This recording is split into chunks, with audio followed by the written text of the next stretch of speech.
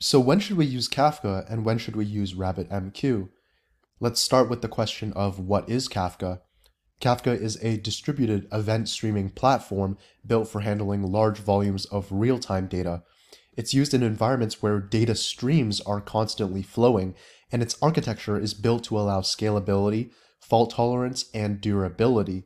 Kafka's core concepts include producers. These generate messages or events. There's also brokers, which store and manages the messages in a Kafka cluster. There are also topics, where messages are organized, and each topic can have multiple partitions. Consumers read the messages from the topics, either in real time or at their own pace. Kafka excels at handling high-throughput data, such as log data collection, analytics pipelines, or event-based architectures. Its distributed nature allows it to process large streams of events in real time, often used in data-intensive systems. What is RabbitMQ? RabbitMQ is a message broker designed for message queuing between services or applications. It uses a more traditional approach where producers send messages to exchanges, which then route these messages to queues based on binding rules. RabbitMQ supports various exchange types like direct, topic, and fan-out, which allow for flexible message routing patterns. RabbitMQ has a few key features. The producers send the messages to the broker. The exchanges route the messages to the appropriate queues. The queues is where the messages are stored until consumed by the consumers. The consumers read and process messages from the queue. RabbitMQ shines in cases where reliable message delivery is needed. It's often used for task distribution in microservices architectures, or handling background jobs like sending emails or processing images. There are many differences between Kafka and RabbitMQ. One is message streaming versus message queuing. Kafka is an event streaming platform built to handle real-time, continuous data streams. It stores messages for a configurable period and allows consumers to read from any point in the log, not just real time. RabbitMQ is a message queue system, which delivers messages once, and they are typically consumed and then removed from the queue. It focuses more on discrete messages with flexible routing. Number 2 is data retention and replay. In Kafka, data or events is stored for a set period or indefinitely, allowing consumers to reread past messages.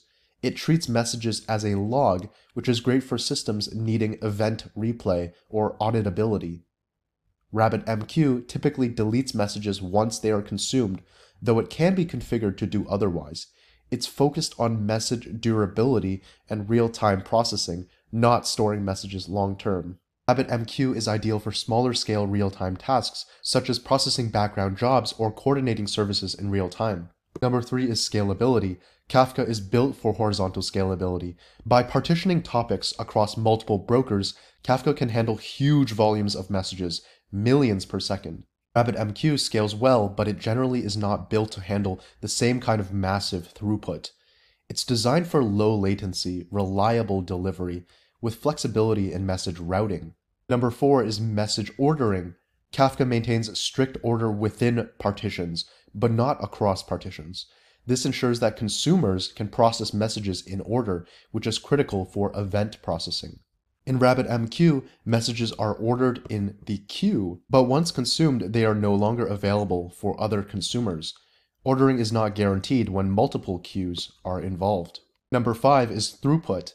Kafka can handle extremely high throughput due to its distributed architecture, making it well suited for big data, log aggregation, and real-time analytics. RabbitMQ is great for lower throughput use cases with fast message delivery and complex routing, but doesn't match Kafka in terms of raw throughput. Number 6 is use case focus. Kafka is commonly used for data pipelines, event streaming, and real-time analytics, where massive continuous streams of data are ingested, processed, and analyzed. RabbitMQ is used for message-driven systems such as task queues, microservices communication, or systems needing reliable, one-time message delivery.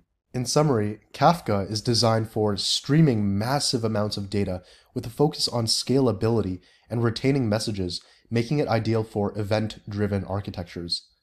RabbitMQ focuses on reliable, flexible message delivery, typically used in task-based or microservices systems where complex routing and low latency are key.